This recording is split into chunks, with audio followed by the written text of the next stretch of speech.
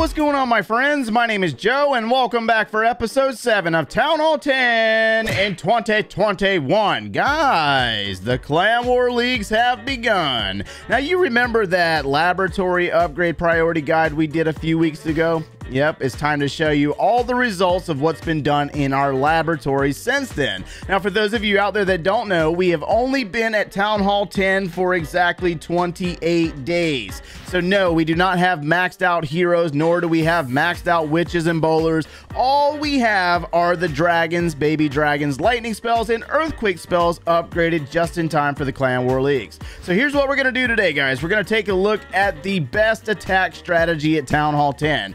Obviously debatable because a lot of players out there believe that there's other options out there, but today we're going to show you how to use the Quake Dragon without the siege machines, because not everybody out there can get them.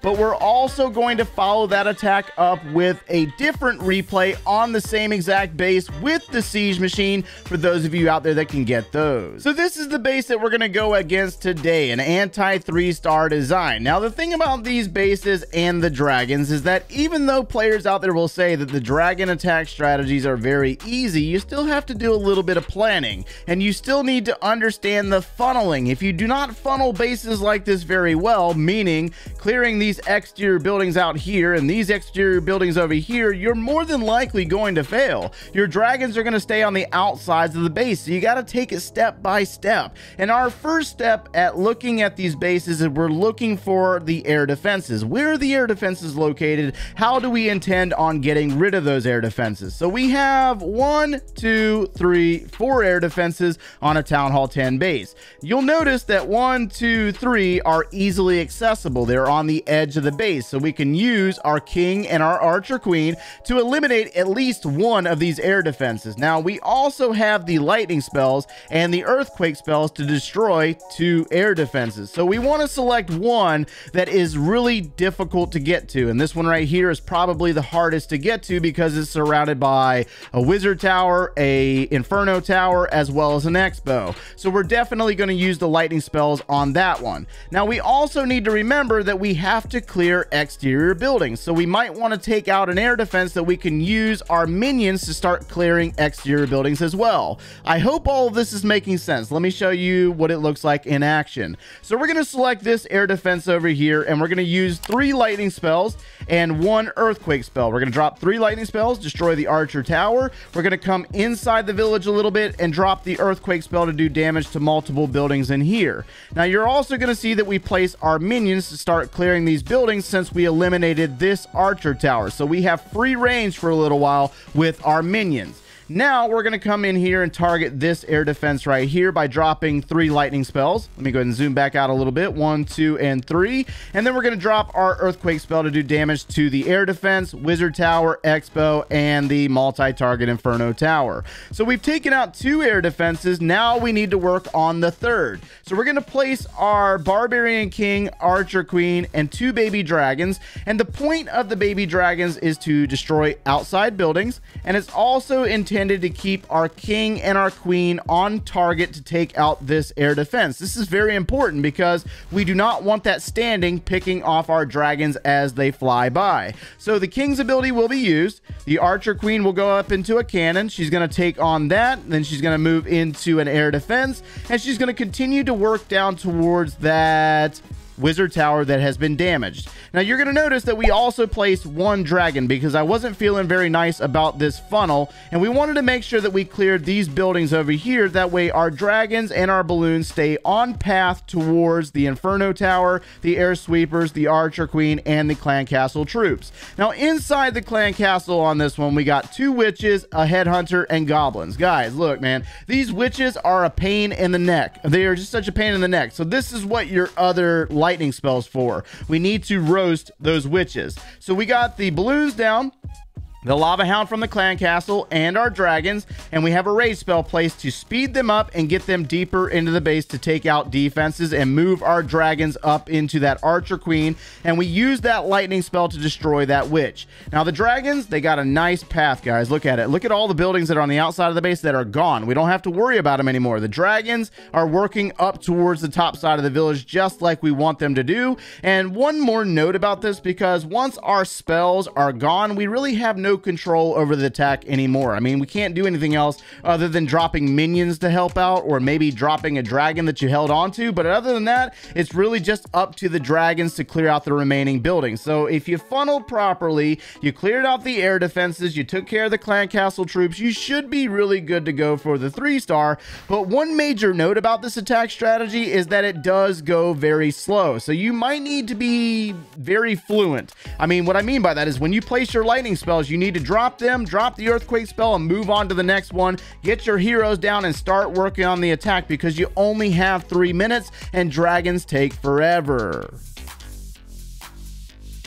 So now let's look at that same base, but we're going to add the Battle Blimp into the attack. And what's really interesting with the inclusion of the Battle Blimp is that you can take out the 4th air defense using it instead. So we're going to start out this attack in a very similar manner to the last replay, destroying the air defense as well as the archer tower. But we're also going to place our lightning spell in a different placement this time around to destroy multiple buildings in this compartment, 1 air defense, and we're going to use the earthquake spell to damage this air defense. This is very interesting because this is where we're going to place our Battle Blimp, because it lines up perfectly with the town hall on the opposite side of the base. I'm going to show you that here in a second. So we're going to place our baby dragon, start clearing out some buildings, but we're going to drop our king and our queen down in the bottom side of this base, and we're targeting this air defense right here as well as multiple buildings around the village. Now they're going to work for a moment. The baby dragons are working. They're going to take out multiple buildings, but we're going to end up having to drop a dragon because the baby dragon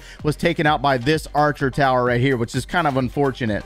Queen's going to get in there, take on the hidden Tesla. She's going to take on the air defense, eliminate it, and then the dragon's going to be dropped to take out the laboratory in the corner. Now we're going to work the queen into the archer tower, and then her and the king are going to split, and she's going to work on buildings on the right side while we work our dragons and our balloons up into this first inferno tower. Now we're going to place our siege machine just lined up perfectly with the town hall to go into the center of this base and take on this air defense. We're going to drop it right on top of the air defense, which will in fact destroy that air defense, but the Yetis inside will distract the clan castle troops, take out the archer queen, while our dragons and balloons work through the rest of the base. You see how that works out? I mean, it's very, very easy. I don't know what it is about Town Hall 10, but with the addition of the siege machine and the Town Hall 10s being able to obtain those siege machines, I feel like this level gets really, really easy at that point. But I think that was kind of the intent at the end of the day, because many years ago, before Town Hall 12 was ever a thought, Town Hall 10 was in fact one of the hardest Town Hall levels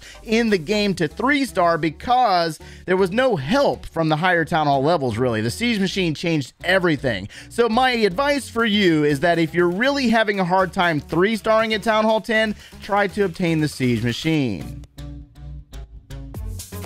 So those last 2 attacks were on an anti-3-star design where the town hall is on the outside of the base. Some of you guys out there might not face off against stuff like that, correct? You might be facing off against stuff like this right here. So I went out in global and I found a ring style base with the single target inferno towers. Now you can hit this base with the same exact army, but your approach might change. Let me show you what this might look like. So we're going to drop the lightning spells to eliminate one of the air defenses, and we have to make sure that we place our lightning spells to make sure that we're not wasting them. So you'll notice that we're going to drop like 2 lightning spells over here, destroy the mortar. We're going to go to the other side of that air defense and then drop our earthquake spells. So we got rid of 2 of the air defenses. Now we need to target another air defense, and we're going to use our heroes, but we're also going to use those baby dragons to do the funneling first, trying to clear those exterior buildings. That way our king and our queen go inside the village. Now on this particular attack, I did rotate out some minions and I replaced with wall breakers. The goal here is to get our king and our queen inside the village and try to eliminate some air defense, 1 more air defense, as well as other buildings and defenses. We need need to try to funnel and clear as many buildings as possible. That way we can get our dragons into the core of this base where the air sweepers are located, the single target inferno towers, as well as the expos. There is a reason why a lot of players do not run these bases anymore, because they are very easy to negotiate if you understand the mechanics of your troops. And you notice that when I was placing dragons, I was looking for that little crosshairs, seeing where the dragon was targeting. You notice that when I drop that dragon right there, I'm targeting and hitting the single target. So that's why I dropped all of my dragons, all of my balloons, and the lava hound to go block this air defense. We drop the rage spell. We're going to hold on to that freeze for a little bit of time, and then we're going to freeze that single target and expo on the opposite side while the balloons, dragons take down the town hall, take down the remaining defenses in the core of the base. And honestly, once the center of these bases fall, like the single targets, once those are gone, we're pretty much home free, guys. You'll see how the balloons are going to go on the outer ring, start clearing out other defenses, and the lava hound blocked the air defense just long enough for the dragons to get over there and take it out. I mean, this whole thing just falls apart from here on out. So I wanted to show you this base because there are players out there that just do not understand how to take down ring style bases. But the biggest thing about these bases is honestly they're just kind of troll bases, really, because if you don't have a lot of patience, you'll fail on them every single time. But believe it or not, they're actually a lot easier to take down than the bases that we saw at the beginning of the video. So hopefully this right here helps some of you guys out, because that army will work on those as well, even against the single target inferno towers. Now I understand that this was all Town Hall 10 versus Town Hall 10, but we will be covering Town Hall 10 versus Town Hall 11 and 12 in the upcoming week. But good luck in your upcoming Clan War Leagues appearance. I hope you get a lot of 3 stars, guys. If you enjoyed today's content, make sure to leave a like on the video, subscribe if you have not done so already, and if you like watching us quite regularly, turn on those notifications. Now if you need any additional video support, or you would like to see the very beginning of the Town Hall 10 in 2021 series, or the Town Hall 10 free-to-play series from 2020, click one of those links over there, and we will see you in the next one, guys. Take care.